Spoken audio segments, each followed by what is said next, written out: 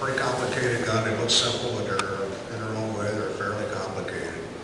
They have certain architectural features that are unique to them, and there's a lot of misinformation or things about the guns that people don't necessarily correct.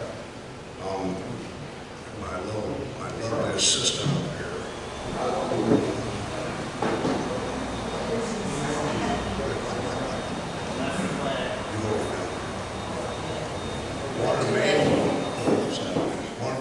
One of the main architectural features that people miss on, the forearms are straight across the bottom.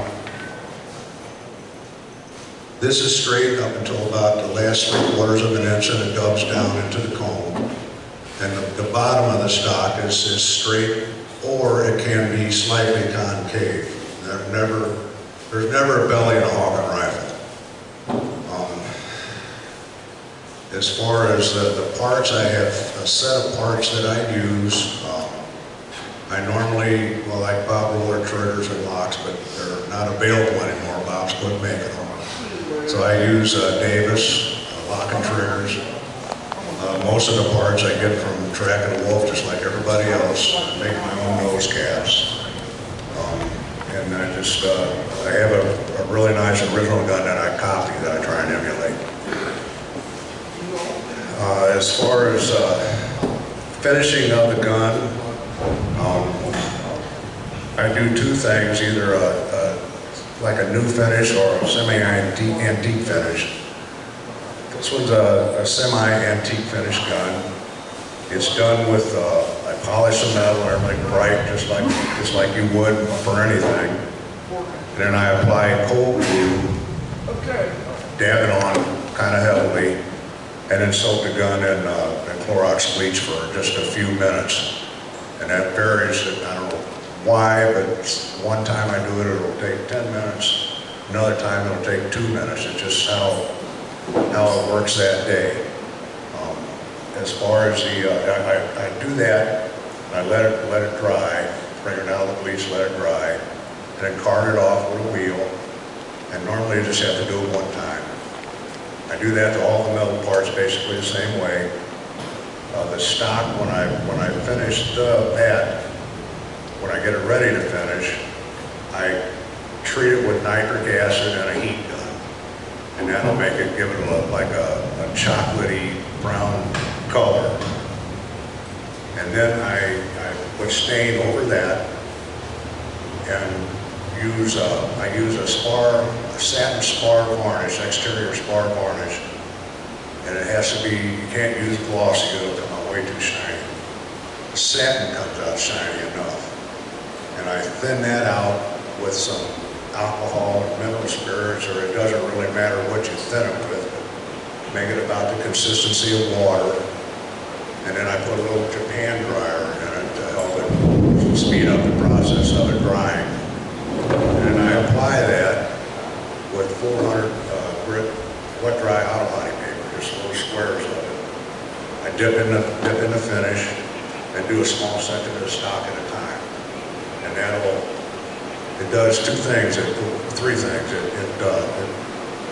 applies the finish to the wood. It allows the finish to soak into the wood, and it also fills the pores of the wood through the sanding, the debris from sanding. And I'll do a small section of the stock at a time. Take an old sock or some kind of a cloth, soft cloth, perhaps cotton rag, and rub everything off that'll come off. And I go over the whole entire stock like that, set it aside to dry for a day, then come back and do it again the next day. And again, it varies depending on the wood. I don't know what all those, it depends on, but sometimes you can get them done in about 3 applications, sometimes it takes 6 or 7. It just depends on how it works on that particular project. Probably, I get my hands on all these things that I can, study them, measure them, photograph them, whatever I can do. And I found that, in my opinion, probably 80% of the guns Original guns were made with probably 20% walnut. I found one squirrel rifle that was made out of birchwood, but other than that, they're made with walnuts as a rule.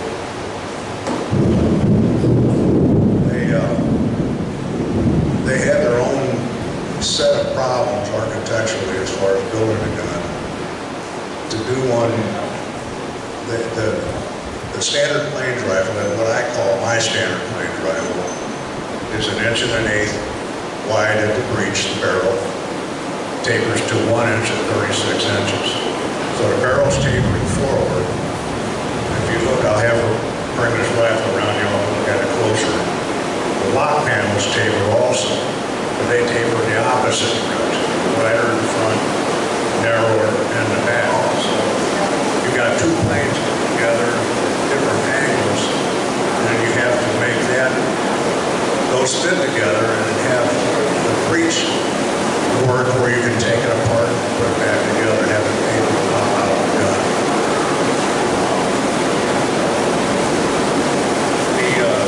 Some of the guns have boxes on them, and I found that most of the boxes are simple cam over.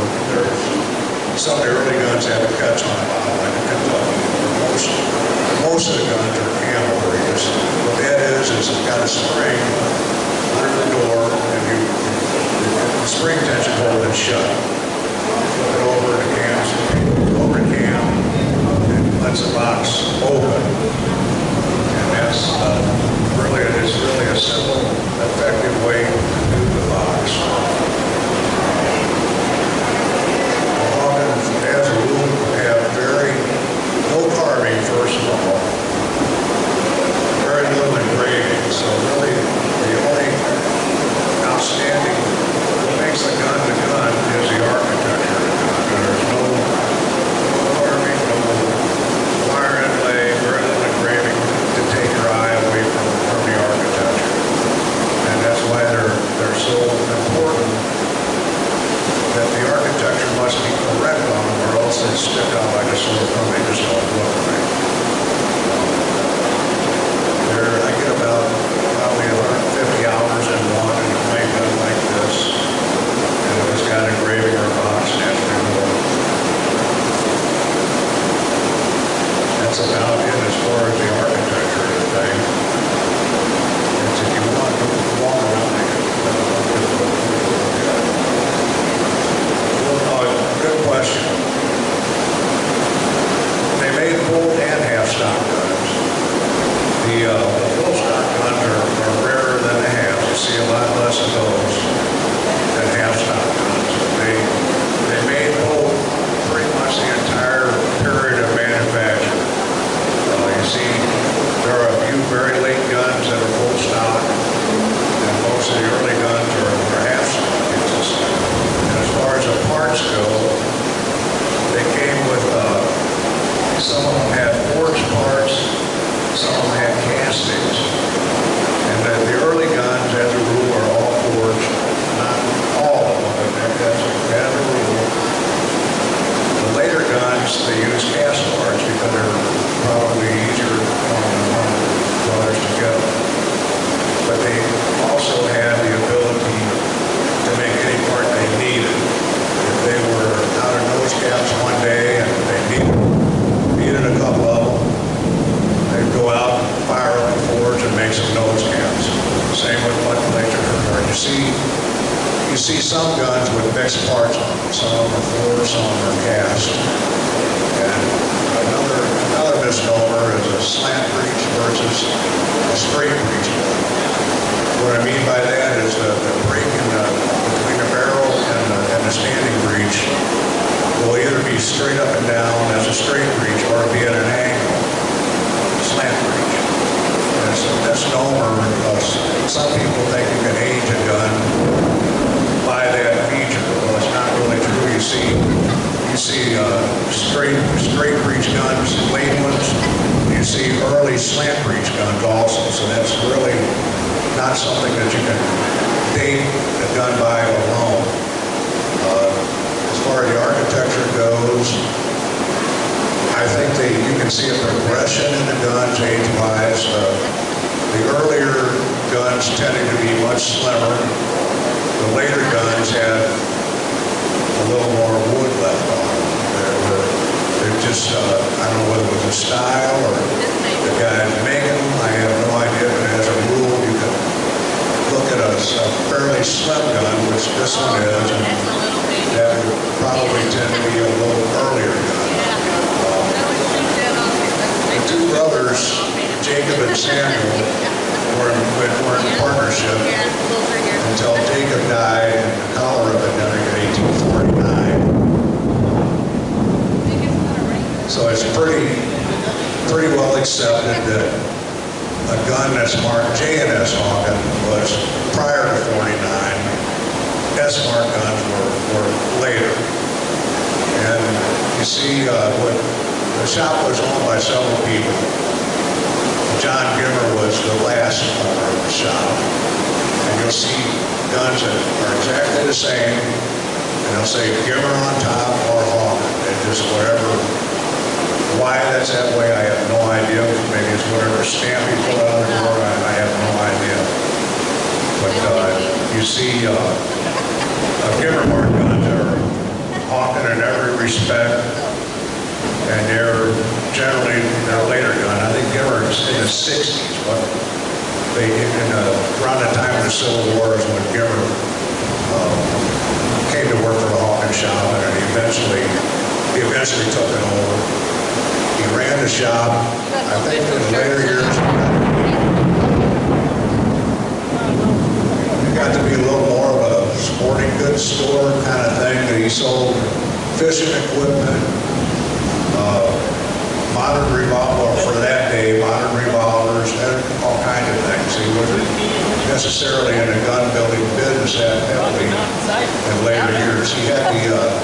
He closed the shop eventually in 1919. Yes.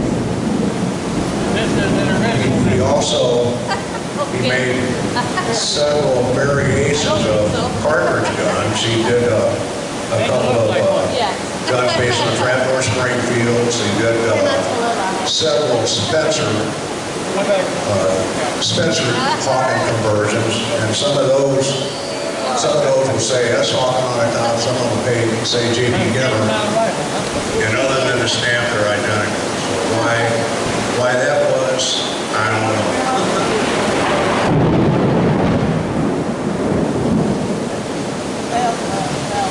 I'm trying to think what else. Think I got any questions?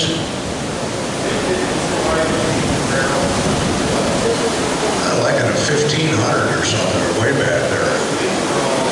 These are all rifle. Yeah, they're rifle. Some reports of Gimmer shotguns, I've never seen a real. Not to say that there aren't any, I just haven't seen any.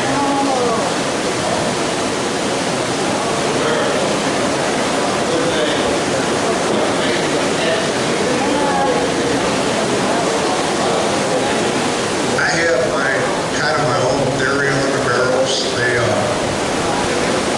Most of the barrels on the original Hawken, you see the under loop, the under nose, where the keys go through the whole stop of the barrel. Most all of those are staked in. Very few of them are dovetailed. There were some original guns with dovetail underlays. My theory is that I've seen several of where the staked in lugs were missing, and they made a hell of a hole in the side of that barrel deep enough to set that lug. And my line of thought on the thing is that as deep as that hole is, when they chiseled it into the metal, it had to displace some metal below that into the bore of the barrel.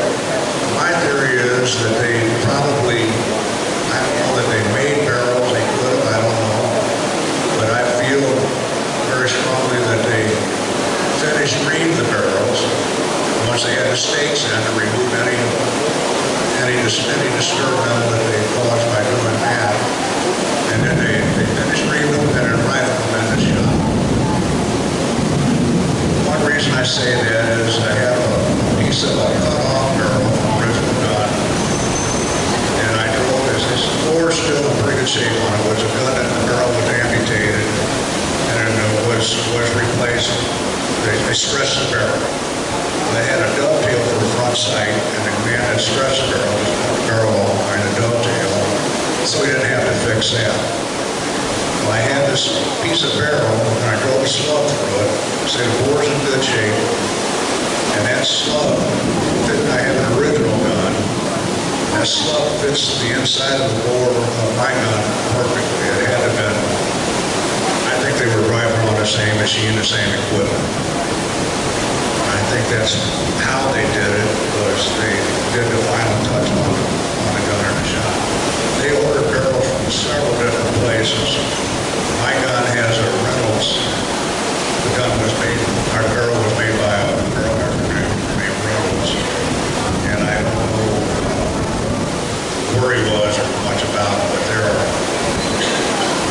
there are guns with Remington barrels, there are guns with nothing marked on them, there's all kinds. They were buying their parts, I think, wherever they could get them at a reasonable cost. They were in business to make money. I don't think they had any idea that the interest that we have in these things would ever happen. Very little, I don't know if there's anything, the day-to-day operations at a shop, how they operate it, how many people they have working for them. I don't think anyone knows. There's conjecture, you can guess. I don't think there's ever been anything that's set in stone that this is what they did and how they did it. The squirrel rifles, they're a different ballgame. They have all the features, all the architectural features of the plain rifles, but they're small. Generally, they don't have a hook breech, they'll have a semi-pad breech. In other words, it doesn't come apart, the barrel doesn't come out of, separate from the standing breech. And they'll, very often on the squirrel rifles, they will use used parts and recycle barrels and locks and probably triggers. I have two original squirrel rifles. They both had locks on other guns.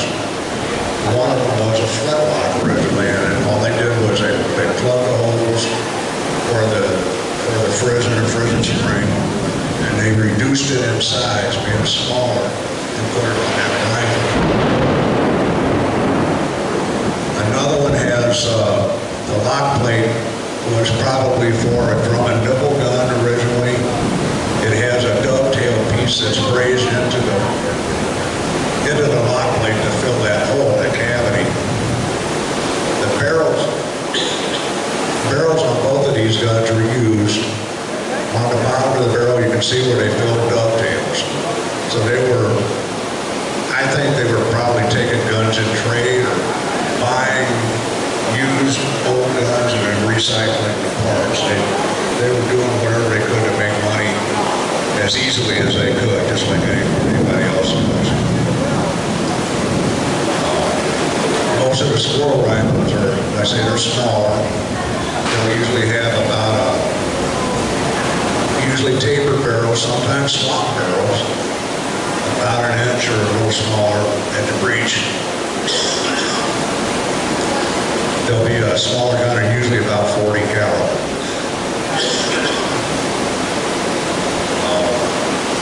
Sights, I don't know. You see common type sights on, or I say common to a Hawken. A lot of the sights are similar, and some of them aren't. So it's hard to tell whether the sights were changed on a gun at one time, or how they came out originally.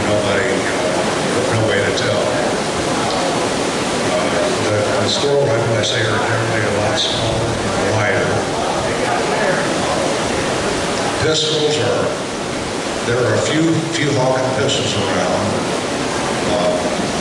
And then again, I don't know whether they use a lot of used parts on those or whether they came up with stuff specific for the guns, I don't know. That rifle, 54.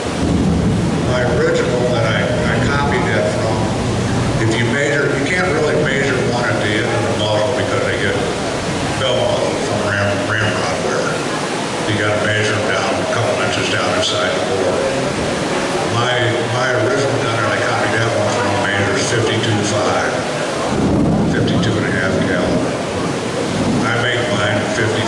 just to keep something standard. I don't have to custom order barrels. I get my set parts, and that's what I build my guns from. Okay, any other questions?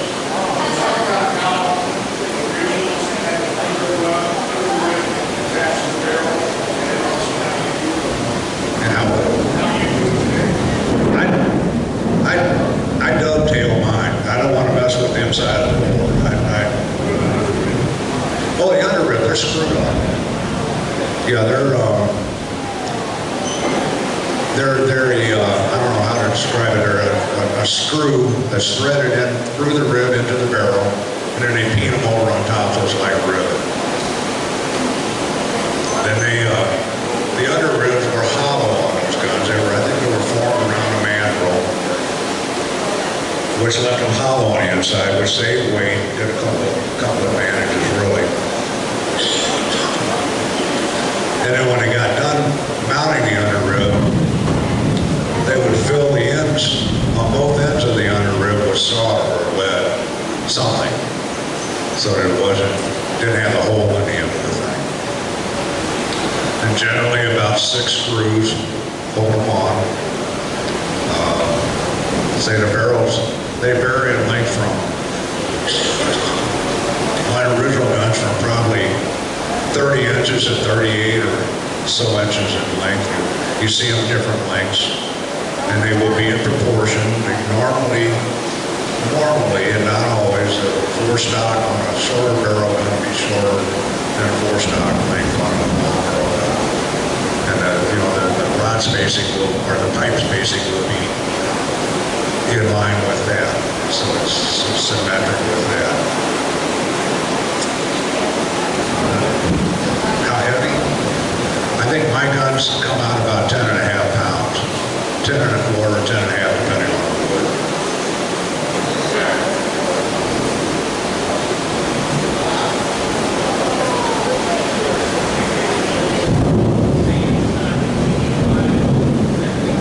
Are there any original Sam Hawkens that came from his time in Ohio in the previous years?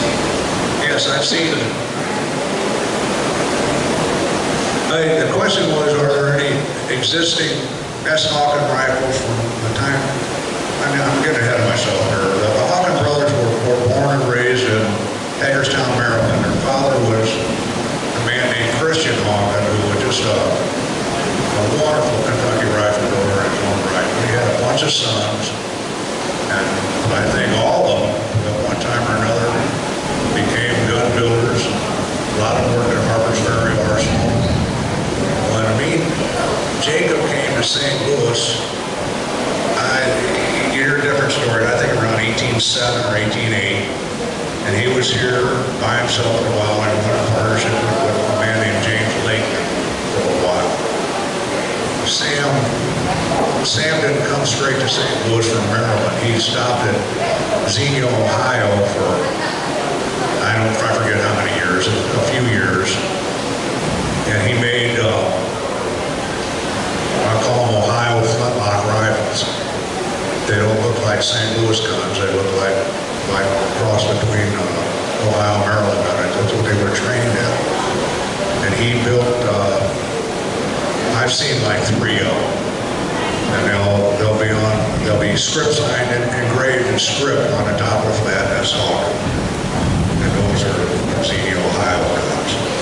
And Sam came here to St. Louis 22, roughly, and then they formed a partnership sometime after that. And then they continued the partnership until Jacob died in the cholera epidemic in 1849. I got any other questions?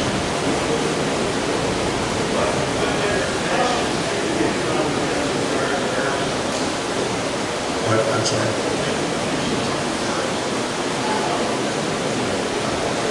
The question is, what's the finish on the original guns and barrels? I think, and this is just my observation, I think most of the guns were probably rust blued I'm sure there were some that were left white and they turned brown, and some of them were brown to start with, but I think probably the majority of them were rust blue. The breech, the lock plate hammer, turner bar, butt plate, entry pipe, and nose cap were generally case hardened.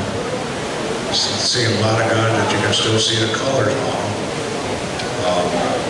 The wood, I believe they use a varnish, some type of a varnish, and you see some of the guns that still has remnants of the original finish on them. Beyond that, about all I know. And there's a lot of this stuff that's, you look at them, you try and figure out, and there are so many ways it could have happened, that you kind of just have to take your best guess at it. Go with that. This is just a pressing question I've always had. If you see a Philadelphia rifle, you see a Kentucky rifle with a long barrel. And then I read here and there that a Hawken rifle has shorter barrels on it, maybe easier to manage or whatever. Why the long barrels? Why the shorter barrels? And then it says Hawken rifles were tremendously accurate rifles. There's a shorter barrel, and you come up with a way of making them better barrels or whatever. Short barrel guns shoot just as good as long barrel guns do. You know, you sit like a 4-inch pistol will shoot just as good as a 6-inch pistol. I had a guy tell me the reason for the long barrels wasn't that good There's theories about this stuff too. I think they loaded the guns differently than we do to start with, because if you look at the old guns, they all have short front sights on them. And if we put a short sight like that on our guns and load them like we do, they're going to shoot way high. But I don't think, first of all, I think that they use less powder per charge than what we tend to today. And probably they didn't patch the ball quite as tightly as we do. The Kentuckys, back to the long barrel question, it was an accepted, almost like a fashionable thing, the style of these guns. And as the guns progressed, from the eastern trade to the western trade, they were traveling farther distance and always on horseback. And a long barrel Kentucky don't handle good on horseback. They're just too clumsy, too unwieldy. They tended to be bigger caliber because they were bigger animals, and by the time the Hawken rifles came around, the buffalo were gone from the east. So hence the smaller caliber Kentuckys. The guns, as they went west, they were shooting farther distance, bigger game. So they needed a bigger ball and powder charge. A lot of the early Kentuckys and some of the early Hawkins will be smaller caliber, and I think that's because they use less powder and lead. So as it became more prevalent, they increased the powder charges and the size of the ball. Brings me to another quick question. When did they switch from a ball to a bullet, an any ball, or whatever you were telling me once, but about when did that happen? And I know it requires a different rifling, right? Yeah, the longer the projectile, the faster it has to spin to stabilize. A round ball twist will generally, and this is just generally, will be no faster than 48 inches, on up to 96 inches or something, even slower.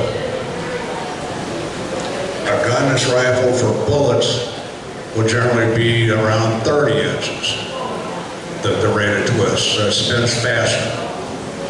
When that came about, I don't know. I do know that during the Civil War, there were sniper rifles made for sniping, muzzleloaders, and they generally were bullet type rifling for the guns. Recovered bullets are bullets, they're not round ball.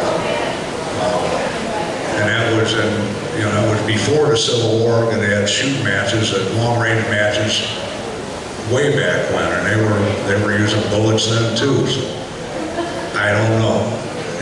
How far were they shooting back then? I mean, at competition.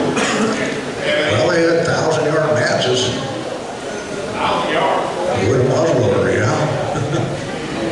The sniper rifles, they were shooting very long ranges with those things, 500-600 yards, nothing. But a round ball just don't fly that good, that far. Did any of the Hawkins ever be designed with a faster rifling for bullets versus balls, I've not seen one that I knew was rifled for a bullet. Okay. And I'm not saying that they didn't do it, but I'm not aware of it. What's the twist on the state rifle you built? Just curious. That's a 66-inch twist. So that's just for ball. Mine, strictly for round balls. The guns I build, I use either anywhere from 5 to 6 feet, 60 inches to 72 inches. And I've had both that shot equally. One will shoot just as good as the other. The 72-inch twist, you can probably put a little more powder in. But I generally make my guns 66 inches, right in the middle. And they've all shot very well. And then, I know I'm dominating here, but was Hawkins ever flintlock strictly? Everyone I've ever seen is cat. That question comes up all the time. And common sense tells you that they had to have made many flintlocks, really, but my question is, where are they? They got used up, they got, who knows, but Converted maybe? possibly converted, but I've seen one original Hawken flint rifle that was never converted, and there's no doubt what it is, but it doesn't look like we think the St. Louis Hawken should look. I don't know whether that's because it's just early in the evolution of these things or why, I don't know, but I've never seen a St. Louis style flint original Hawken. Well, I never will. Full stock or half stock, and where is it located in the museum? The early one, Yes. it was a full stock. What museum? Private collection. Yes, sir. Based on your examination of original rifle, study of the history and invoices, did the Hawkins make every rifle from a blank, or did they have a semi-inlet? Or was the pantograph available in those days that had paint? I'm sure they had them. I'm sure, you look at the early Springfields and stuff, they were done on pantograph. As far as the Hawkins go, I don't know how you'd have to get them in side by side and compare them, but I really believe that they were probably done from a bore. Each one individual. Yes, and there's enough variation in them. The same again. Nobody knows how many people they had working for them, and Jake and Sam didn't build all of them. They're going to vary from maker or labor to labor, however you want to put it. There's going to be variation, but they all have parameters that they're within. There's no variation. I mean, you won't see one with a belly in it anywhere. They all had certain features. You got the gun over there. One of the things I look at when somebody shows me a rifle, that I turn it over and look along the bottom line of the buttstock, and they're flat until it comes up to about where the back of the rear trigger. And there they change from flat to round to transition into the wrist of the gun. Most people miss that. That's one of the first things I look at, to see that you can see there's a sharp difference there. There's a change. There's just several little things like that you can't really. I don't think you can build one from a picture. You almost have to get them. I get all the guns in my hands that I can. I look at them and I feel them. I rub them, and I get as much out of feeling the gun as I do looking at it. There's subtle little things that you can't pick up from a photograph. Along the side of the buttstock, on the not the cheek piece side, but the off side, it's just a very subtle high spot that runs from the upper corner of the butt plate down through the butt and curves and makes an S to come up over the top of the lock panels. People miss that. The same thing on a cheek piece side, but the cheek piece hides a lot of it. But they'll have that same whatever you want to call it, contour.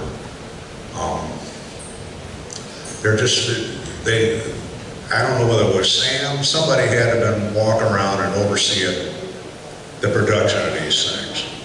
Because you pick one up and I don't care if it's a 1860s gun or 1850s gun, they're going to have the same features, maybe in varying degrees, but they will have the same features.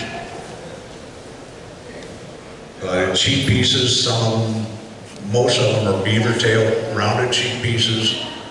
Sometimes you'll see one with a Tennessee style cheek piece, the triangle or the rectangle or a rectangle type cheek piece. On the squirrel rifles, you'll see that probably more on a squirrel rifle than a plains rifle, but you see them on both guns. Most of them are beaver tail, what we call beaver tail cheek piece. A few of them have no cheek piece. They're just, they're each, no two are exactly alike, but they all have the same parameters.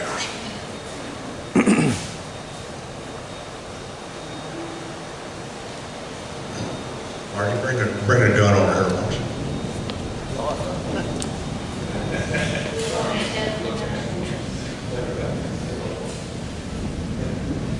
Is that it? What I was talking about, that very subtle high spot, it'll start here. If you get the gun in the light, you can see the reflection just right. It'll start here and it comes down and goes up over the top of the lock panels. Flop it over those. And you have the same thing on this side, except it's up here, the cheek piece blocks out this much of it, but it continues on here and up over the lock panels. They'll all have that. What I was talking about, the transition from flat to round, the guns will be flat here up until the back of the back trigger, and then they transition into the roundness of the rest of the gun.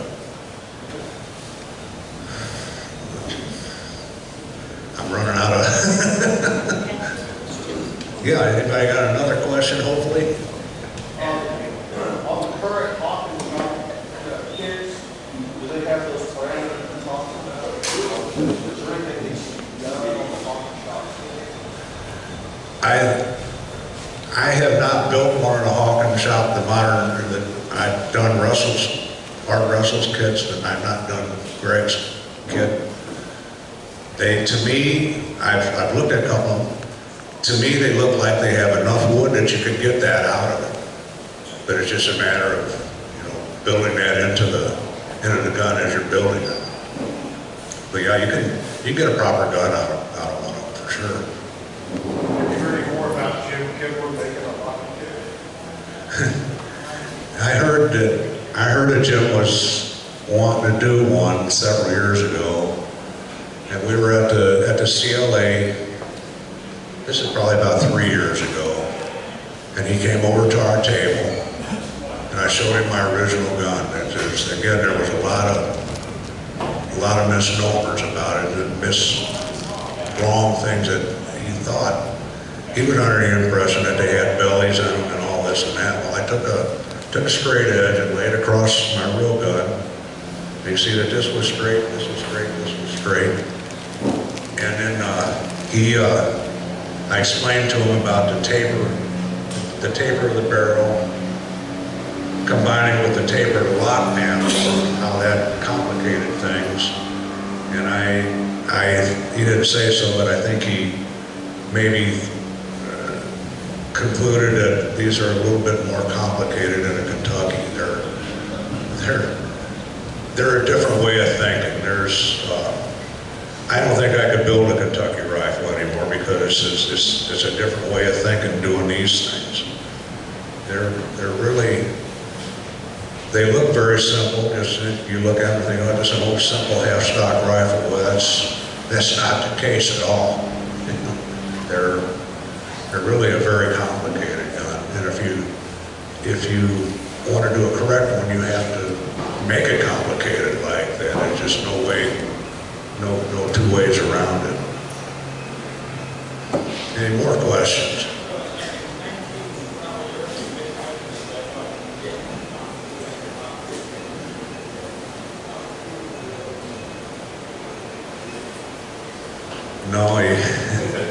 No, you could call it you could call your Thompson Center kit an Ohio gun just as easy as a St. Louis gun. No, they're really not authentic as far as a true Hawken. But then again, the Hawken is one of misused terms like crescent wrench. It's become a very generic term, and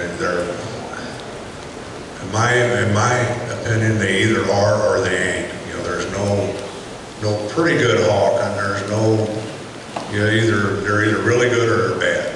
As far as trying to emulate a Hawken rifle, you can build a very nice half-stock rifle, but it may not be a Hawken. So it just depends on it. Matters whether it suits you. That's the key to the whole thing. I'm new to this. I just walked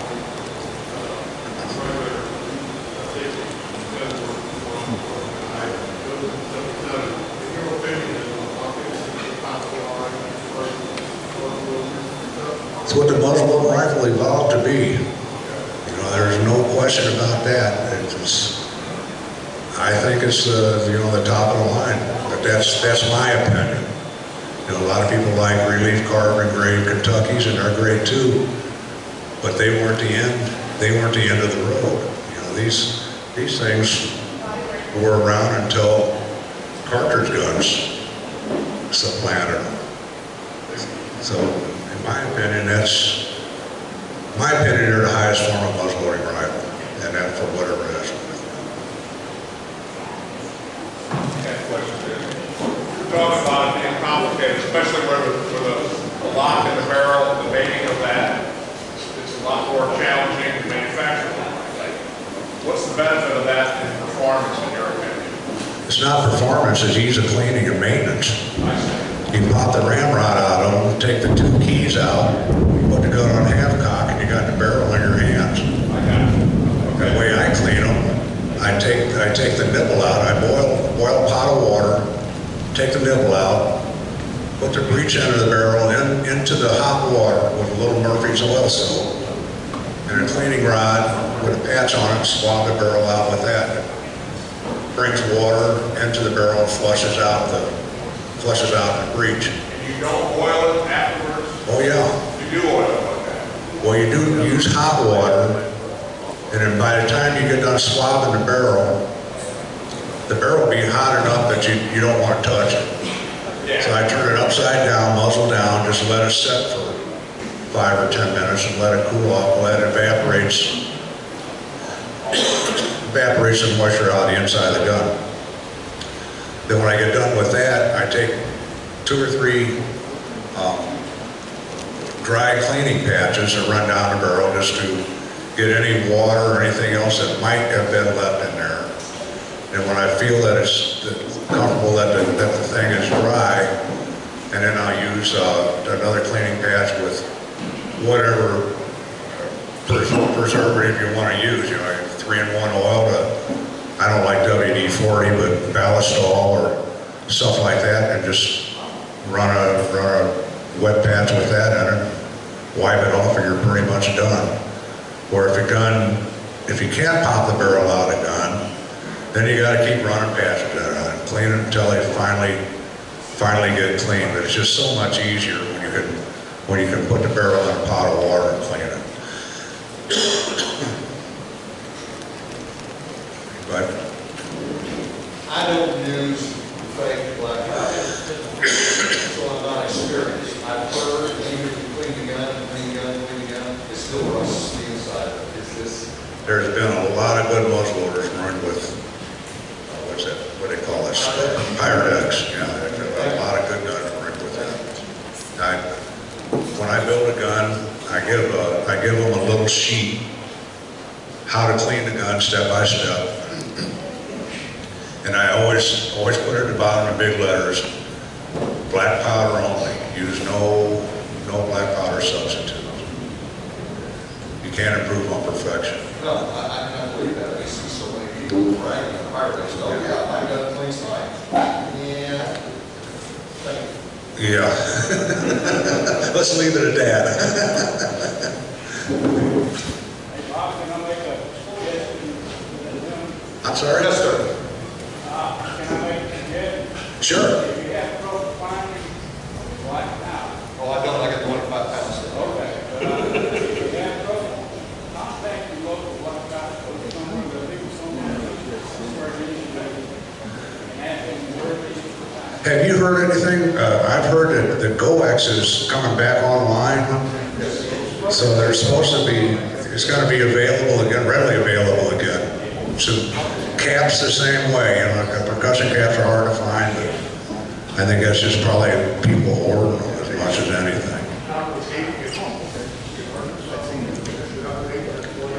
Powder ink? I'm not familiar with it. There's a place in Arkansas that you can buy black powder from and percussion caps. I think it's called Powder Aid. And they're really good and they'll ship it right to your house.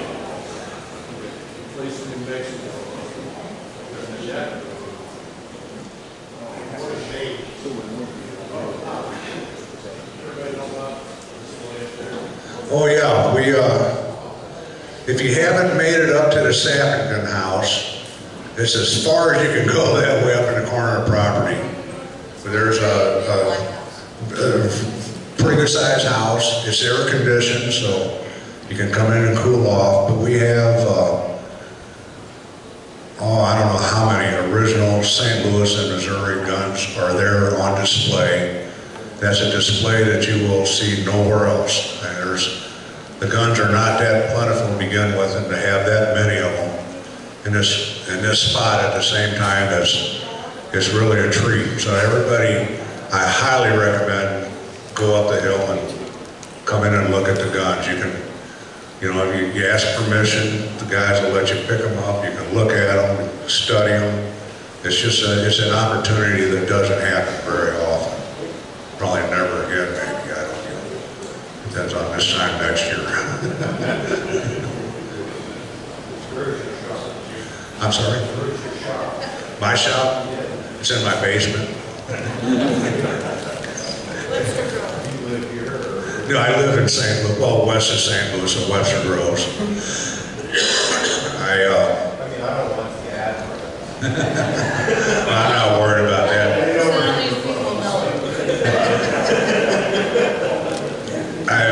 I'm getting to the age where I'm not wanting to stay so busy all the time, so I quit taking orders. I have a call list that I'm keeping, and when I get them ready to build another gun, and I'll go to the top of the list and call the guy and say, you still want a gun? And if they do, then we figure out what they want and get started on it. We're having. Could you tell them how much your gun sold for an auction at the COA show last week? Well, that was a one-time deal, and I'm embarrassed that my gun sold for $10,500.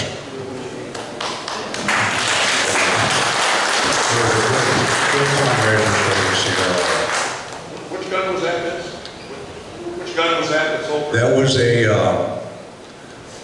a few years ago, a very close friend loaned me an original J&S Hawken rifle to use as a study, to build bench copies from. It's a very rare gun, half a dozen of them known, maybe if that. Just very fortunate to have access to the gun. And the breech, there's a whole lot of different stuff about that rifle.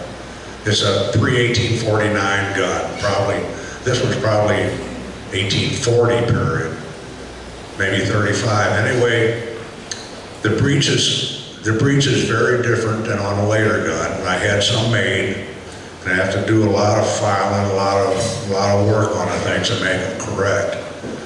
But that's what I did. The auction gun was a J&S, one of my J&S Hawkens. I think I built 4 of them so far. I'm having trouble, underribs are a problem now, or we're working on having some underribs made. And I'm dealing with a shop in Montana to make the breeches for that early gun. The S Hawken, the breech that you get from Track of the Wolf is fine for those. They work out just fine, but they're not really correct for an earlier gun. So we've been working on bringing one of those out, which we have. I have a pattern. I made a pattern. I use pre-carved stocks. I made my pattern, and there's a place that I deal with, just this one company, and they rough the stocks out for me. They're rough shaped on the outside. They have a lot of wood left on them. The barrel channels are cut, and that's it. You know, I go in letting for the locker triggers, or no, not even a ramrod hole. I do all that in the shop. That allows me to do slight variations of them. I can make maybe a gun that I'm tilting towards an earlier period or a later period. I have enough leeway in those that I can adapt it. But I do, those basically are the only 2 guns I do are an S and a J&S. No flaps. I got one last deal good for us. Can you tell us about the story about the Andrew Jackson pistol that you made from the charity auction? Back in 2012, the CLA they wanted to commemorate the War of 1812. So they asked me to build at the Hermitage, they found a single dueler, the other one was gone, which is a whole nother story on itself, how that came about. I can go through it real quick. There was a man named Philip Kramer, had his shop downtown St. Louis, 4th and Olive. And I think it was 1833, I believe, was the year that those pistols were made. Very fine pair of wonderful dueling pistols. They were cased with all accessories. A man, I think they were made for a man named Calhoun, who gave them to Andrew Jackson. Somehow, I don't know what the raters were, but Andrew Jackson wound up with the pistols. Something broke on one of the pistols, so they sent it to a gun shop to have it repaired. And while it was in the gun shop, one of the pistols and a box of accessories disappeared. The other pistol, the remaining pistol, wound up at the Hermitage. And so they had that one, something to go by. So I was asked to copy that pistol.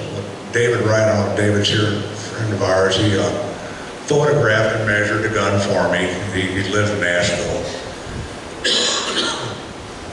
So I built the pistol, and while all this is going on, a mutual friend of ours has a wonderful museum outside of Santa Fe, New Mexico. He published a 3-volume book, and in this book is a pistol by Philip Kramer. Well, a mutual friend of ours was looking at it, flipping through the page, and he looked at that pistol and he said, well, there's the mate to the one at the Hermitage. And when you look at them, there is absolutely no doubt they were the pair. Well, I've since had my hands on the one in New Mexico, and he took it back. When all this came about, he took it back to the Hermitage and I've got a photograph at home of the 2 pistols together. And there is no doubt they are a pair. But anyway, I built the gun and it was auctioned off, and that's the way the story goes. Who ended up with that gun? Well, that's another story. a dealer friend of ours, I don't know if Gene's here or not, Gene bought the gun at auction, and a couple years later, I got a phone call, a man named Jesse Dillon, and I didn't know who Jesse was, and we were talking, and he said he's wanted to know if that pistol was available, and I know Gene doesn't hang on to much, so he'd probably sell it, so I gave him Gene's phone number, where the pistol was. They got together and made the deal. Well, I asked the guy, who's it for? He said, it's for my father. He's going to give it to him as a birthday present. Well, his father was the musician Bob Dylan, all heard of him. Anyway, Bob Dylan was on tour in Europe at the time, so it was a surprise that his son Jesse got this gun for him and acquired it for his birthday, so that's who has the gun now. Would have never thought of him as a gun collector. Well, I didn't either, so I asked Jesse, I said, what's the deal? Your father, why is he interested in this gun? Is he a gun collector or what? He said, no, he's not a gun collector, but he loves American history, especially Andrew Jackson. So that's how they got a hold of me, I have no idea. But it all worked out. What did it sell for at the auction? I don't remember, $4,500, something like that. Still flat. I never paid it. Anybody got any other?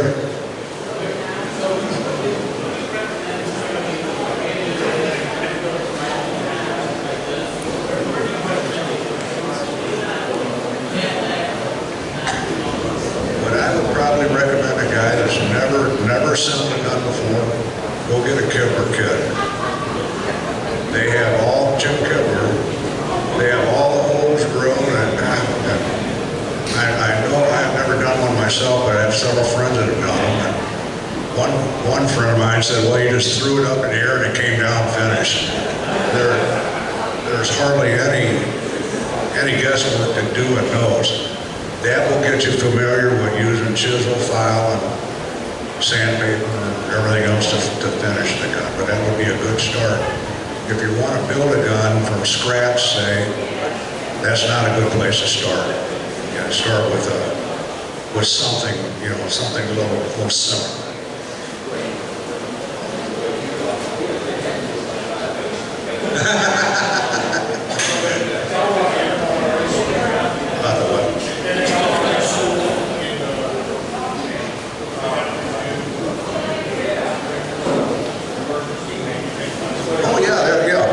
Through the NMLRA, if any of all are members, and Muzzle Blast Magazine, they advertise, they have several classes you can take with gun builders, engraving, carving, whatever you name it, they're available. You can go to the, and I'm computer literate, I should not be saying this, but go on the internet and look up the NMLRA, you can probably find out when these things are and hook up with them, as far as if you want to take a class. That would be a very wise thing for a guy that's wanting to get into this stuff, to take a basic class and get an idea of how that master does it. And then you can adapt for yourself from there. That's a very good question. First, I'd like to say thank you for the presentation. Sitting here looking at it, everybody that's... Hang on a second here. Let everybody hear. I said, I want to thank you for your presentation. But sitting here, looking at everybody, an idea came into my head, and I'm curious. How many people hunt with a muzzleloading rifle? Strictly hunt with it? How many shot buffalo with a flintlock or percussion? And how many shot antelope with a muzzleloader?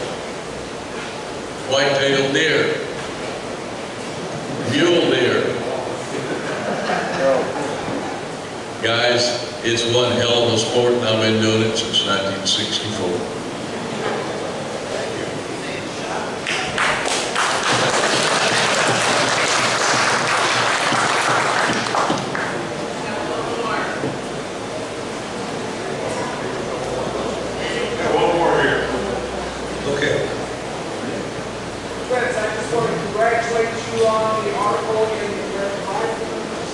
brought us to the Hawken since we presented to Missouri. Well, thank you very much. It's quite an honor.